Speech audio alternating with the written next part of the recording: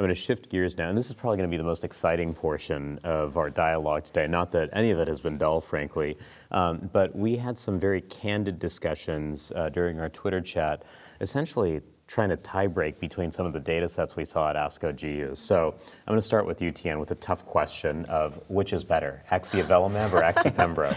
You knew that was coming. I knew that was coming, but I really don't think we have head-to-head comparisons. And so I really love Dr. Escudier's editorial where he really places all three of them, these trials in context and in juxtaposition. So of that table where he puts pembrolizumab with axitinib, Avelumab with axitinib, and then nivolumab, Avelumab trials, and really compares across the characteristics of the trials, one of the things that stuck out to me was the higher percentage of favorable risk patients in the Pembro axitinib trial. It was about 31% compared to 23 and 21% in the other two trials. So a higher number of favorable risk patients, and we're seeing an earlier overall survival difference in that trial. And so I think these favorable risk patients are really driving what we're seeing, the differences here in this Keynote trial. Some of the other differences that I saw across the trials, were that the complete response rates were very different, right? We already talked a little bit about it, but Pembro axitinib had a complete response rate around 5.8% compared to Avelumab axitinib right around 3.8%, and then Nivo-Ipi around 10.2% in that table. And so very different, and so it depends, as we say, of what we're shooting for in that first line setting. And then finally, as we think about the overall survival differences, we've seen the overall survival improvements compared to sunitinib in this first line setting with the Keynote 426 trial, as well as with the Checkmate 214 trial. I think Avelumab axitinib, the data are just not mature enough to make that call. And as Dr. Choueiri said from the GU ASCO stage, it's not over till it's over.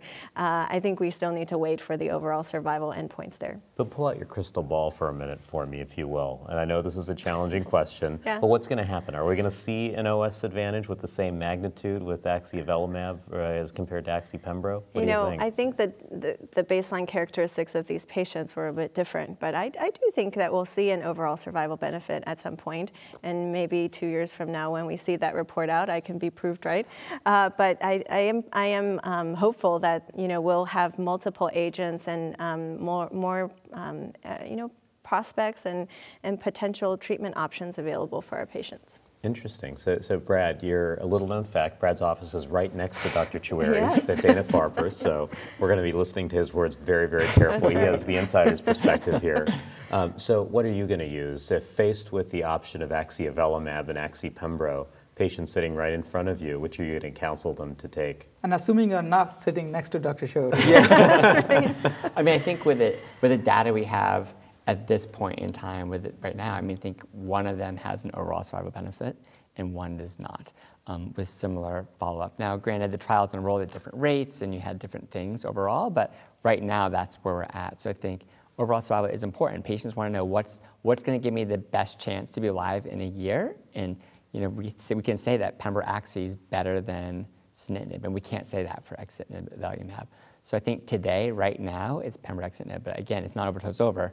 And so as we get more data, that certainly may change overall. Because axitinib, Avelumab does seem to be very well tolerated. I mean, the rates of immune-related adverse events, the need for high-dose steroids were much lower than we see with Nivo-Ipi. Now, we haven't seen that data reported for Pembro Axi, but it did seem to be very well tolerated. The infusion reactions that we were concerned about with Avelumab with appropriate pre-medications were much less. So axitinib Avelumab is certainly a well-tolerated regimen. And so I think with more follow-up, we'll have a better sense. Interesting. And tell us about the why. Why is it that we see this magnitude of OS benefit with Pembro, and we're not seeing it at this point with Avelumab? The office must be buzzing with that conversation. I think we don't know. I think we really, it's hard to say. I mean, as Tam pointed out, we see the differences. It's odd. You would think that this favorable risk being higher in Pembro Axi would make it harder to get overall survival benefit, that they may do better with TKI alone. We saw that in Checkmate 214, but yet we see this here. So I think there's a lot of things that are going on. When you look at the axitinib Avelumab enrollment, they enrolled quite a few, and then they put the trial on hold for a while because they were changing the analysis, and then they enrolled again. So you have this sort of hump-like, and so maybe just with more follow-up, you're going to get more events, but it's going to be delayed. So I think more time will tell. I mean, the PFS2 data for axitinib and avelumab is certainly very intriguing. It's just that if that bears out, there probably will be an OS benefit, but more time. But it's likely not because of different patient populations, because it's a randomized trial. So if you see 6% complete response or 5.8% complete response with axi-pembro, even sunitinib arm in that patient population also had 3% complete response, right? So it's like twice as much as sunitinib. But a bigger question is, why we use immunotherapy in patients with RCC, first-line therapy? We are using immune therapy for complete responses, right? For complete durable responses. So if you look at axitinib, avelumab, axitinib, pembrolizumab, compared to sunitinib, they are inducing twice or thrice as much complete responses. Look at ipilimumab, nivolumab combination compared to sunitinib, you have a 10 times better complete responses. So if I'm using a treatment regimen, immunotherapy regimen, I'm using it for complete responses. So I will rather use ipilimumab and nivolumab. No, go ahead. No, well, Professor Agarwal, I'm not going to let you off that easy. As you guys know, one of my best friends is sitting across the table from me here. But I asked Tian and I asked Brad, if you have a patient in front of you, which you're going to pick between axi-pembro and axi-avelumab, what's your choice? Oh, I won't pick any of them. I treat them with ipilimumab, nivolumab. Oh, okay. But your hospital formulary, for whatever reason, doesn't have nivo and ipi. Now what are you going to choose? Axitinib, pembrolizumab. Why? Overall survival. Got it. That makes sense. And now you gave us some good reasons why baseline demographics might not explain the overall survival difference. So what can? Why are we seeing this different signal between the two trials? I must tell you, this is so intriguing or perplexing. Like, there are very similar combinations. If you look at the PFS hazard ratios compared to sunitinib, which accounts for difference in patient population, 30% favorable risk, 20% favorable risk. But if you compare, you're comparing with a common comparator, which is sunitinib, right? So hazard ratios for progression-free survival is exactly similar, 0.69, 0.69. If you look at the increase in the response rates, 30% to 60%, 35%, 60% in Keynote axi-pembro trial, and 25% to 52% with axi-avelumab. So overall responses, progression-free survival benefit is exactly similar. So it is.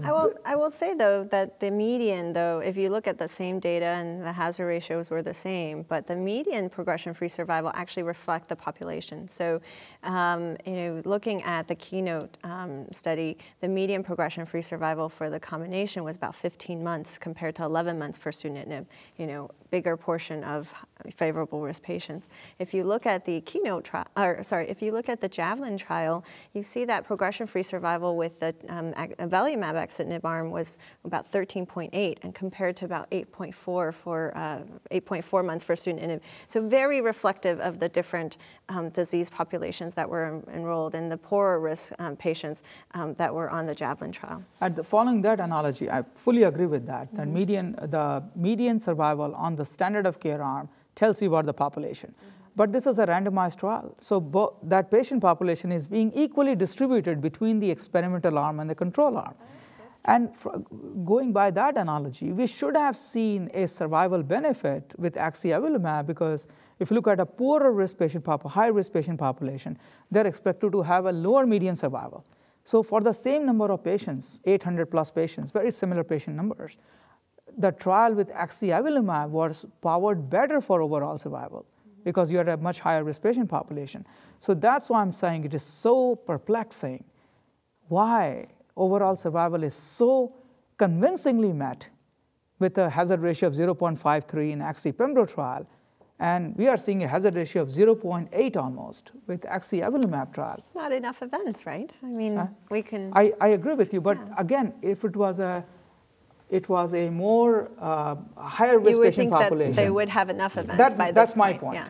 But Brad's point is also true, that if they held, if the trial was held for a while and then restarted enrolling, that second population of patients, the second cohort, just may not have met their median overall survivals. Sure. Again, I agree, time will tell, I hope. Both trials are positive. So all three of you have answered time will tell. Okay, very good. That's no, great. I told you, the audience, among these two, I'll choose axitinib, pembrolizumab.